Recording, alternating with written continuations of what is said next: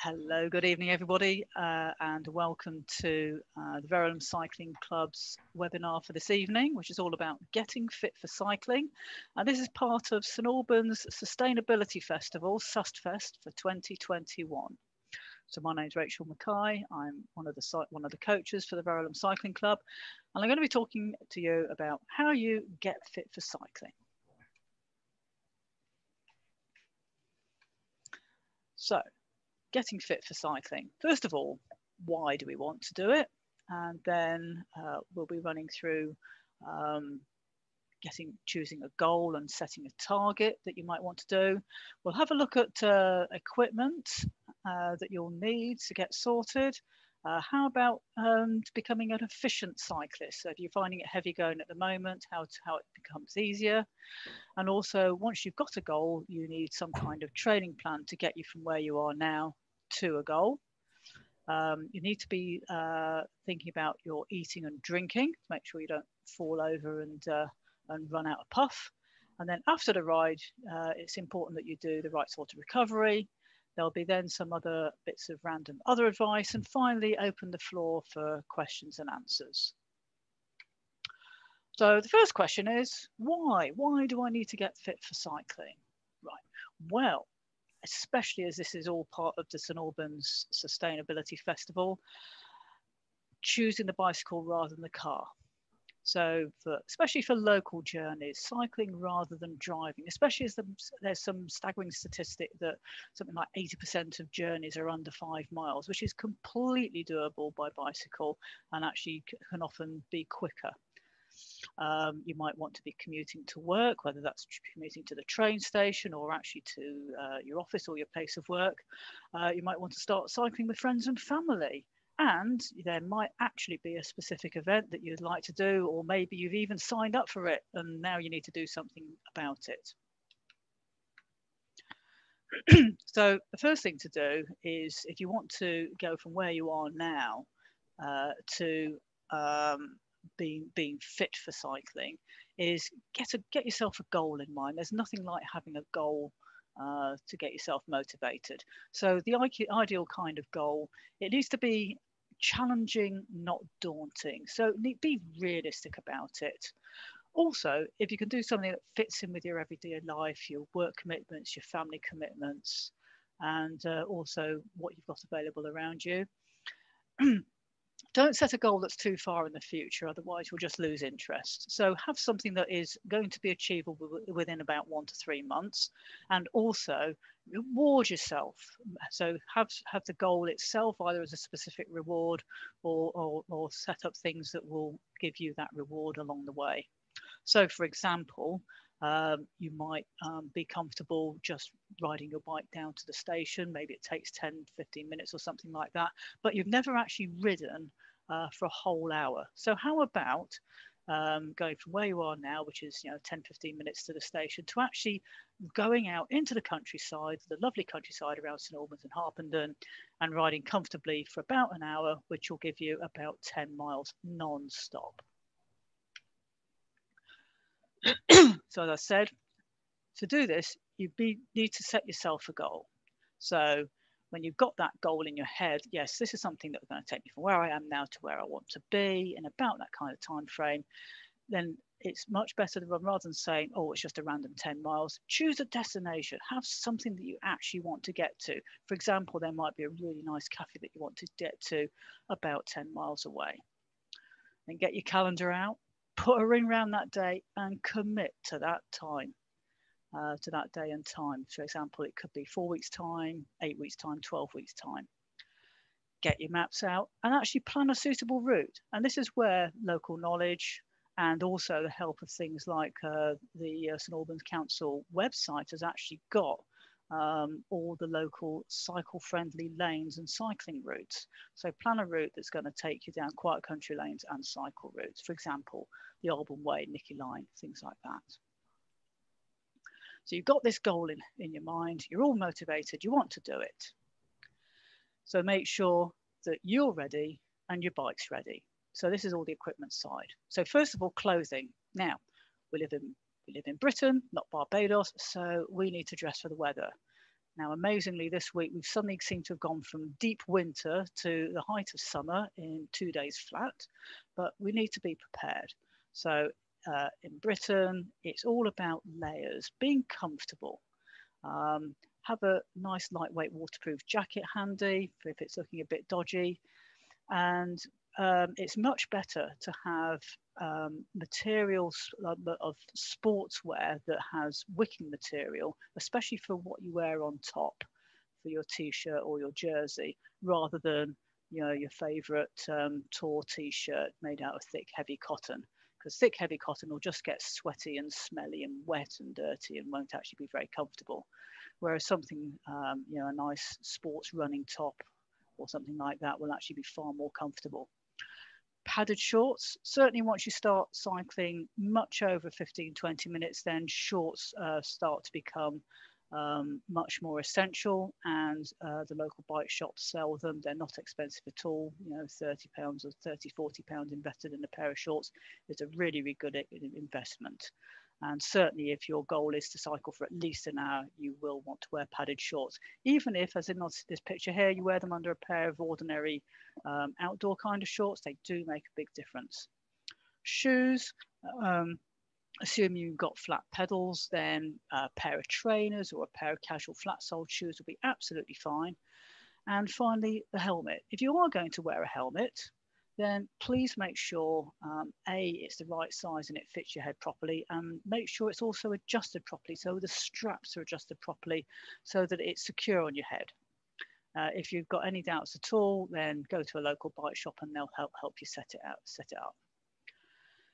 So that's you sorted. What about the bike? So make sure that your bike works properly. We've got plenty of good local bike shops around in the local area, Harpenden, Redbourne, StAlbans.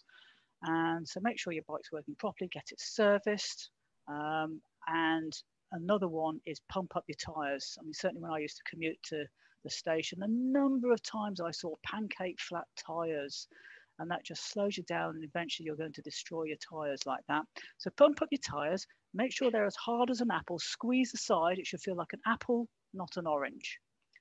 And finally, you're going to need a comfortable saddle, because 10-15 minutes you can get away with pretty much sitting on anything. Once you start riding for longer than that, you're going to need a comfortable saddle. It doesn't need to be a huge, great squishy thing, but make sure you feel comfortable sitting on your saddle. And again, the local bike shops can advise. And also in things like bike maintenance, refer back to the video that we did, the talk that we did earlier this week on bike maintenance. So, efficient riding. So, unless you're actually riding a single speed or a fixed gear bike, excuse me, then you're going to have plenty of gears to choose from on your bike. So you've got the gears, you're carrying them around. Make sure you use them, and use them for what they're there to do. They're there to make you more efficient.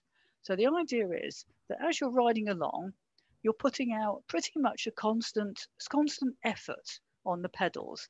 It should feel comfortable. You shouldn't be grinding a huge, great big gear where it's really, really hard work. And on the other end, you shouldn't be spinning away like a mad thing, like a hamster trying to catch up on a wheel. So the gears are there to match your gear, your pedal speed, to your actual road speed, so that it's nice and comfortable. And when we talk about gears, we talk about lower and higher. So a lower gear is one that's easier to pedal. And when we talk about higher gear, it means it's harder to push. And typically we use the lower or easier gears for going uphill or into a headwind. And when we've got the wind behind us, or we're bowling along with a flat, then we can go into a higher gear, and that means we can be pedaling faster, but it's still a nice, easy, comfortable effort. So as I say, you want to be spinning comfortably and easily rather than grinding away. And a good way to get your leg speed, or what we call cadence, to a nice comfortable level is singing something like Twinkle, Twinkle, Little Star to yourself. And the pace that the beat that you do Twinkle, Twinkle, Little Star to is the rate that you want to be turning your pedals. That's a nice way of remembering it. And on Cycling UK, which is one of the national cycling organisations, I've got a link here that you can click on, and has got some more fantastic tips on how to make your cycling really easy and efficient and comfortable. So we've talked about a goal. We've talked about getting yourself ready, your bike ready, and getting and pedaling away. Now, to get from where you are now to where you want to be, you need a training plan. And as that well-known company says, just do it. So if you want to, if your goal is to ride further, then get on your bike and start riding. So ride a bit more than you do now. So don't just leave it for trying to do one big monster hero ride at the weekend. Do several rides during the week, say 3 times a week. So riding regularly, and choose opportunities where you can go out and ride your bike. So again, choose the bike rather than driving locally. And great examples are if you're commuting or doing the shopping, or even on a school run if you're confident about shepherding your children to school as well. What you could do is choose another destination, for example, a nice cafe just 2 or 3 miles away, and cycle to that and cycle back, and that will get you into the habit of doing these longer and longer rides. Used quiet roads and the cycle paths. We say we've got some great roads around here. We've got like the Albans way, we've got the StAlbans Green Ring, and the link there takes you to the walking and cycling page on the StAlbans website, which shows you where all the nice quiet roads are around StAlbans and Harpenden. What you want to be doing is each week try and increase your duration by about 10 minutes each week. So don't worry too much about distance, think about duration. So if at the moment you're comfortable for cycling for 20 minutes, then next week do 30 minutes, then the following week do 35 to 40 minutes, and before you know it, you're doing a full hour. And also, when you're going along, if you're starting to feel a little bit tired and starting to flag a bit, just stop for a minute or so, just pull over to the side of the road, take in the view, look at that interesting building, and break up your ride with some short rests, and then you'll find that really recharges your battery and off you go again. And finally, don't overdo it. So listen to your body. So certainly if you're not used to riding, and certainly if you're not used to riding regularly, then you are going to feel a little bit tired and a little bit sore and achy after a ride, but it should just be a little bit, and it should go by the following day.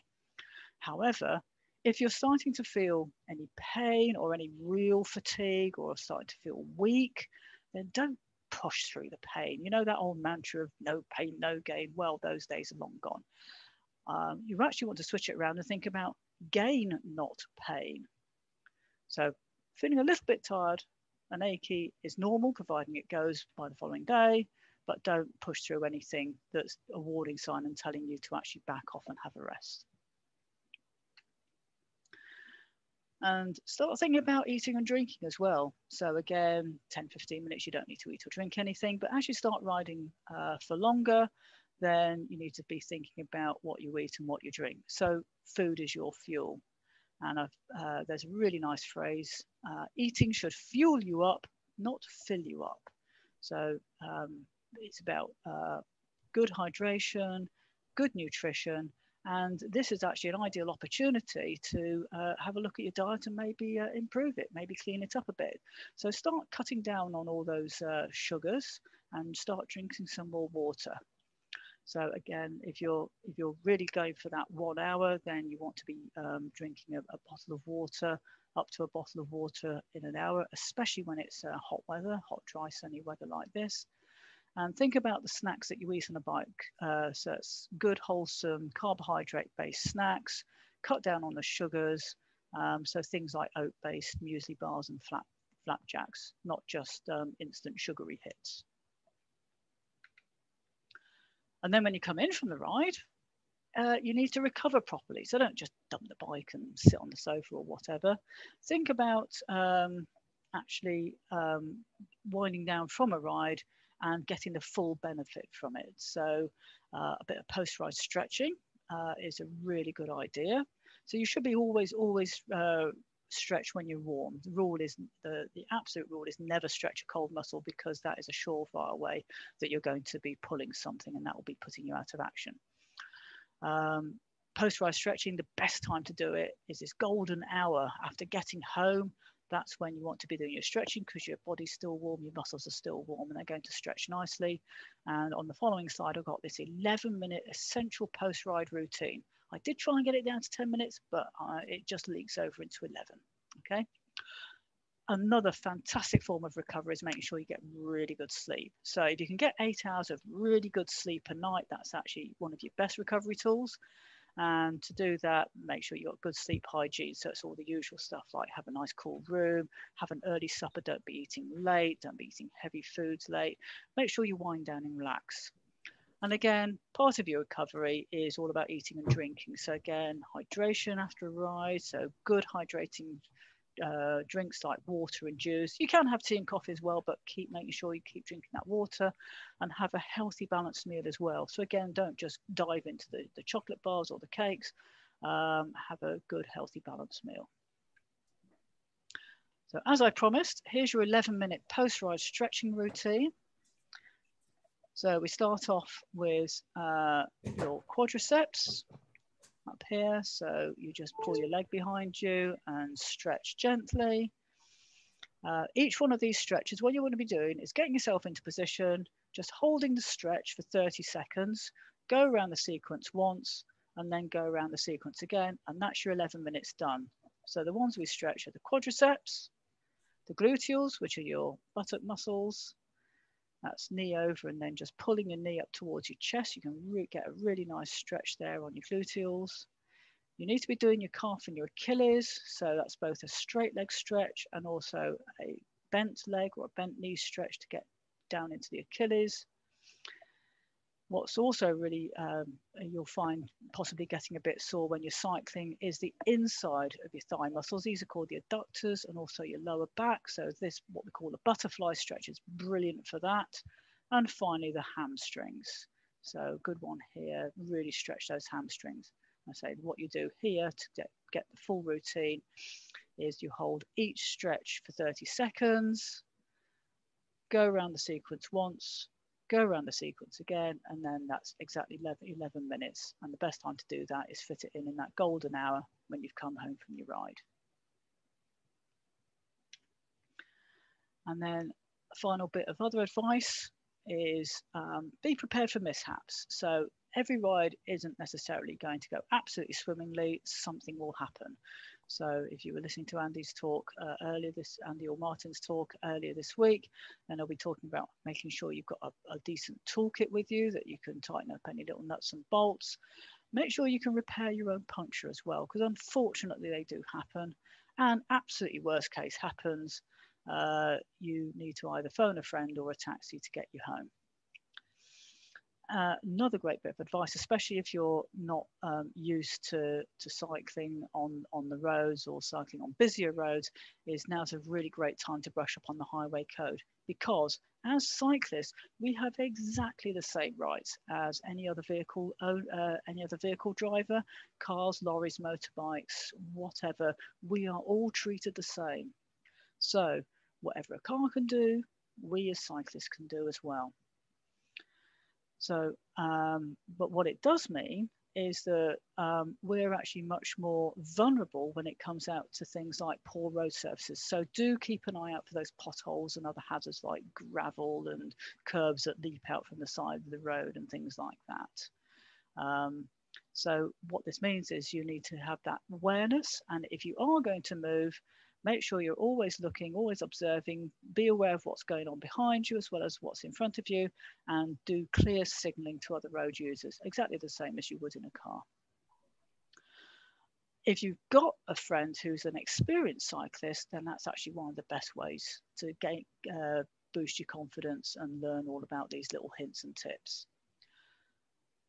If you want to take it even further, then through Hertfordshire County Council, you can actually get one-to-one cycling instruction. This is for adults as well as children. People have heard of Bikeability for children. Well, that same cycling instruction is also open to adults as well. And finally, there's a couple of great cycling organisations in Britain. One is Cycling UK and the other is British Cycling. Both of if you actually join those organisations, then you get third-party insurance. and also they're great places where you can get lots of advice and hints and tips on how to make your cycling better and easier. So that's the end of the formal presentation, and I'd like to welcome any questions from the floor. Oh. So, yes, I do have a couple of questions. Is there any kind of warm-up thing that would be useful before you ride? Right, well, that's very interesting. Certainly if you're coming from things like running and even swimming, then warm-up is actually a very essential part of the exercise. But actually with cycling, then the answer is no, just get on your bike. Unless you're doing really high-end racing, like riding like racing, where you would actually do a specific warm-up because you're working at a really, really high level. Just literally getting on your bike and cycling out of the drive, taking it easy, sticking it into a low gear for the first 10 minutes or so and just easing yourself in is actually enough of a warm-up, is really all you need. If you are a bit tight or a bit maybe you've got arthritis or something like that, then you might benefit actually from a bit of joint mobilization, so things like rolling your ankles, rolling your hips, things like that for a couple of minutes before you get on the bike. But really you don't need to do any sort of specific formal warm-up like you would as if you were about to set off on a run, because that's going from sedentary to actually even running, jogging level of running is actually quite a lot of exercise compared to cycling, which is actually quite low level. Mm-hmm. Does that answer your question? Yes, it does. Yes, thank you. Yeah. I think actually getting the bike out, extracting it from the shed is quite a bit of exercise. Oh, there you go. Yes, you're doing a lot of bending and carry stretching. it down some steps. Oh, there you go. Yes. Yeah. Rachel, have you got any tips on exercises to improve your cadence specifically, other than doing it on the bike? Is there anything else that can help to improve cadence? Right, so cadence is a speed that you turn the pedals, right? And the idea is that cycling efficiency, you actually, if you want to cycle efficiently, you actually want to get your cadence, your pedaling speed up to up to somewhere between 80 to 90 revolutions a minute, okay? Which is, if you sing Twinkle Twinkle Little Star, that will give you about that rate. If you're starting from a very low base, then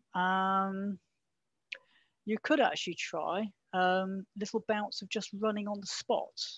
So start off just running gently on the spot and then just getting faster and faster and faster, picking your knees up until you're going as fast as you can.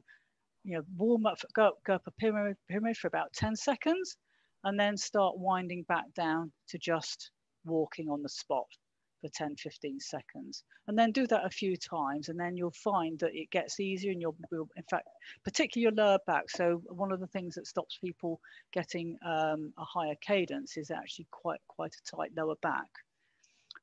So that might be my problem, having sat at a desk for many years. I really struggle with cadence. Yeah. Yes. Okay. So tight back is very much related to things like how flexible you are, so how far over you can bend, and what kind of posture you have on the bike, and also if you've got a very tight back, then yes, your cadence is going to be low. So anything you can do to stretch the glutes and the hamstrings in particular, that will also improve your cadence. Okay, thank you. Yep, thank you, Rachel. Mm-hmm.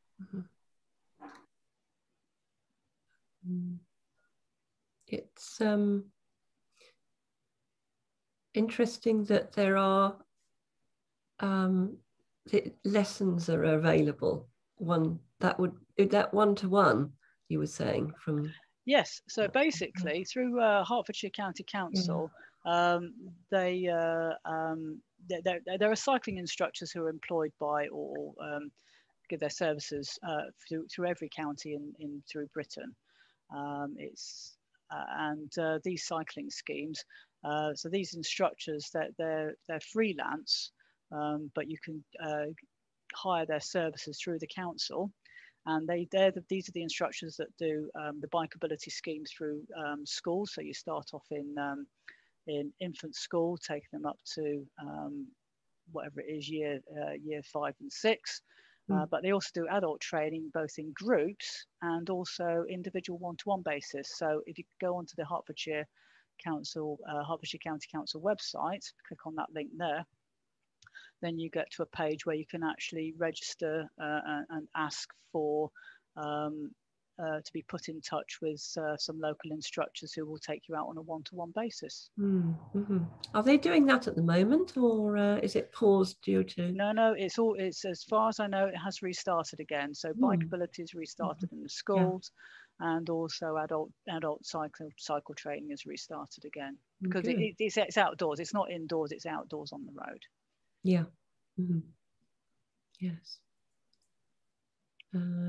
Yeah, I have quite a lot of trouble knowing which is the right gear to be in. It doesn't come automatically to me, and often I think I've gone and switched 2 gears instead of 1, and don't realize it until I've been pedaling a bit and realize it's not right.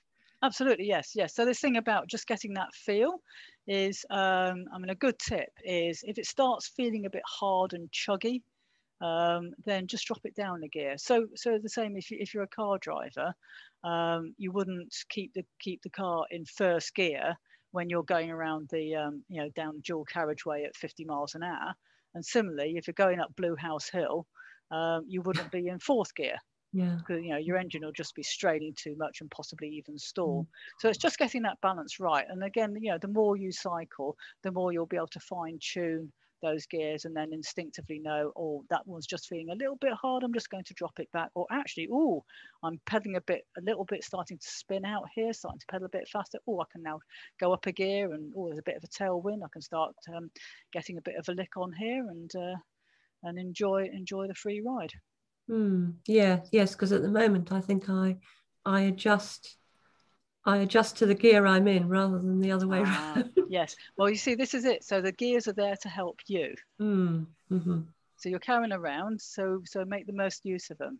And they're there for is to make make you more efficient. So if you choose the right gear for the conditions, then it's going to make you a lot more efficient. And also a lot less tired as well, so you'll be able to go further.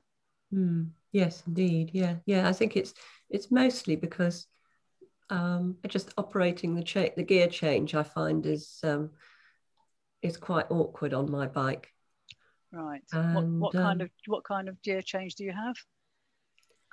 It's just a circle that you turn backwards and forwards. Right. Yes. It's basically a grip shift. So you either go forwards or backwards like that. Yeah. That's it. Yes. Yeah. And it's not even marked on it. So right. I don't know which gear I'm in, just only by the feel of it or by looking down. And I'm not very good at looking down because I'm not good at balance. So right. Yeah. So that's a bit hit and miss. And there's one thing actually allied to that, and that is if I find that I've actually stopped in entirely the wrong gear, I don't know quite how, because I know you can really mess your bike up by switching gears when you're not actually pedaling on it. But I feel there must be a way of being able to get back into the right gear without actually being on the bike if I'm in too high a gear to start off.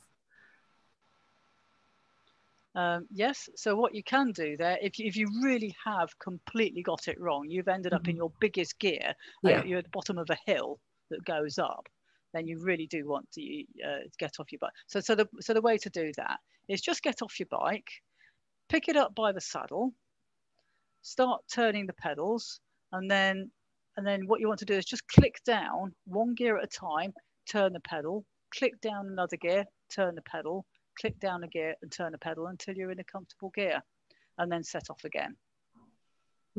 That sounds as though you need 3 hands to do that.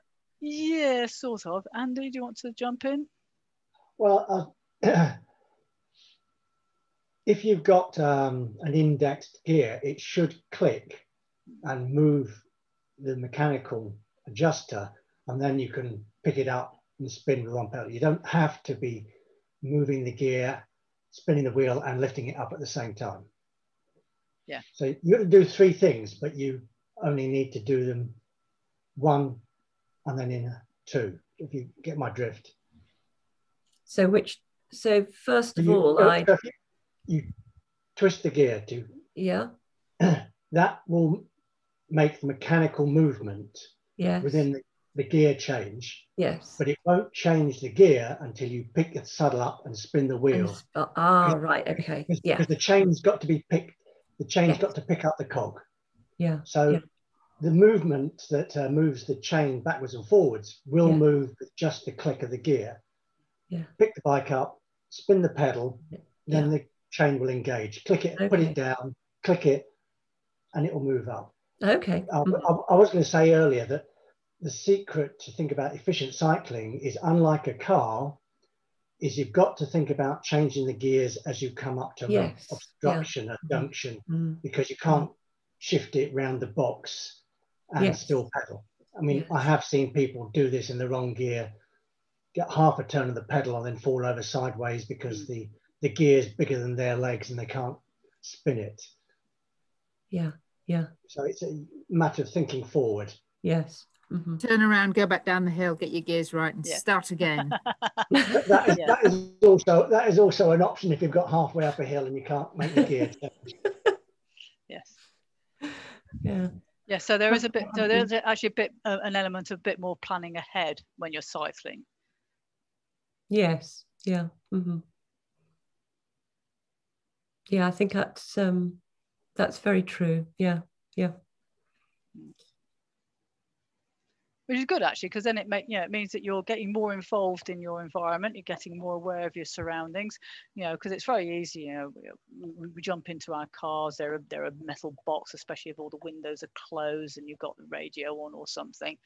And you can also sort of go into this little world and spending about 5% attention on the road. It should be a lot more than that, but we've all been there. And basically you can sort of crash and bang your car and it will sort of get from A to B. Whereas when you're cycling, you're very much more part of what's going on around you. You can actually smell what's going on around you. You can see what's going on around you. You can hear what's going on around you as well. You get all your senses involved. You feel the weather on your skin. You feel the sun on your skin. Isn't that so nice? A nice little bit of gentle breeze. So it's much more involving. Yeah. Yeah, I have a friend who coaches canoeing and mountain biking, and it's the same for most sports. He says there are three elements that you're looking at all the time. It's called there, here, and now.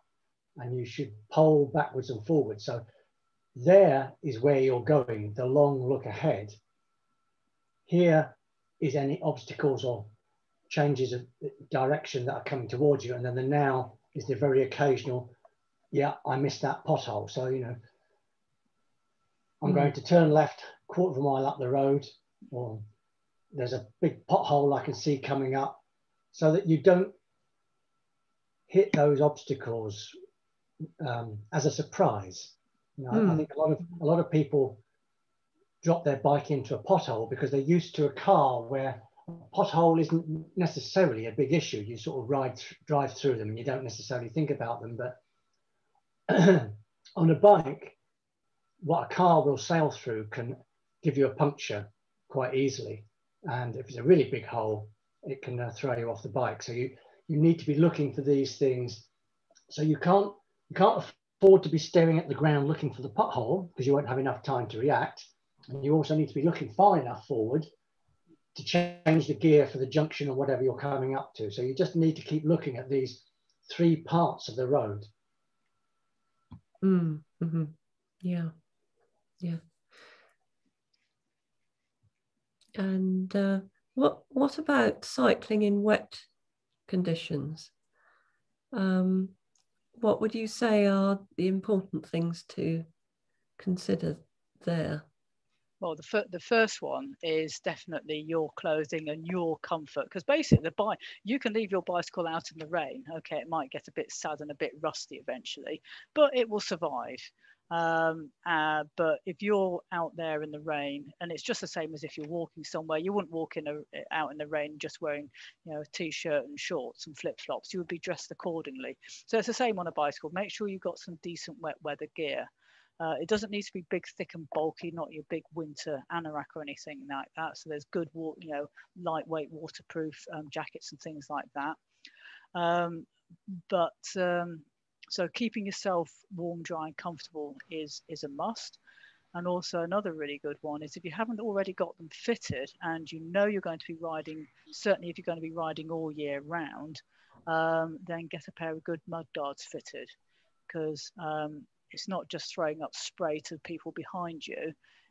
All that spray and muddy water ends up going up onto your shorts and up your back as well, and it's extremely unpleasant. And also all that muddy water then just makes a mess of your chain set, all your lovely gears, and will end up wearing them out much quicker than they should do. So the first thing is your comfort, because once you get cold and wet on the bicycle, it is utterly miserable. And if you're a long way from home, you could be in a bit of trouble as well. And then the other one is make sure your tires are in good condition. So make sure you got some good quality tires that will actually grip the road properly, and make sure they're inflated properly. Not too hard, but don't have them too soft as well. And then thirdly, when you're riding in the rain, potholes are an absolute nightmare. Because if you've got standing water on the road, you don't know whether it's just a little bit of standing water or there's a huge, great big 4-inch pothole that, you know, you could have a bath in. So, you know, avoid standing water and things like anything that's shiny as well. So like manhole covers and any road markings that are painted. So white lines are another classic. So again, this is where being an assertive road user, asserting your position in the middle of the road, not being thrown over to the side, is going to really help, because you are part of the traffic. You need to be out there. You don't want to be in the gutter where it's all horrible and full of potholes and slippery lines. So again, this is where you know, this maybe this cycling coaching would actually come into its own, because they will teach you how to ride safely and confidently in traffic, holding what we call the primary position, and being aware of everything that's going around you, and also being part of the traffic and signalling to other road users. And I think the other thing, if you like the mud guards, if you think you're going to be cycling regularly in the rain, then a front and back light, even in daylight, makes you much more visible. And I think along with that visibility, you perhaps need to be a little more aware of what cars are doing, especially at junctions where they might not be seeing you as well. Their visibility is obscured by the windscreen wiper, any spray on their side windows. So you have to just watch out and be a bit careful that they've seen you. The old cyclist saying is, you know, look them in the eye, make sure you see the whites of their eyes. So what you really want to see them do is have a good look and look back, not a quick glance, because if it's a quick glance, they may miss you. So you almost want to make eye contact with anyone at a junction, and certainly on roundabouts. Coming back from a club run, I cross a busy roundabout and I always look every driver coming up to the entrance before I pull off to make sure they've looked to the right and have seen me. Does that help and make you feel a bit more confident? I think it'll be a while before I'm doing roundabouts and so forth. As I say, I'm a very cautious, not confident cyclist. But it's great that you've come along to this evening, because this is exactly who this presentation is this evening is aimed for. So hopefully this will give you the confidence to get out there, to hop on your bike, to cycle into town, and maybe join up with the Herts County Council or one of the other organisations. Yes, I belong to